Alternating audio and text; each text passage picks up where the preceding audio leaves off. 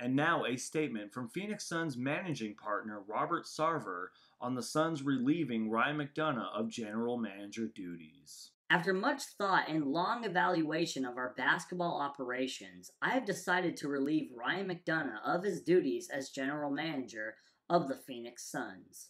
Our focus in the short term is to prepare for the upcoming NBA season and continue pursuing opportunities to strengthen our roster. Over the course of the season, we will explore both internal and external options as we look to restructure our basketball front office leadership. On behalf of the entire organization, I want to thank Ryan for his efforts and contributions during his 5+ years with the Suns. We wish him nothing but the best moving forward.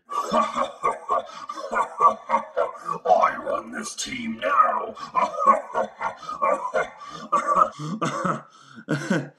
Yeah. I'm sorry.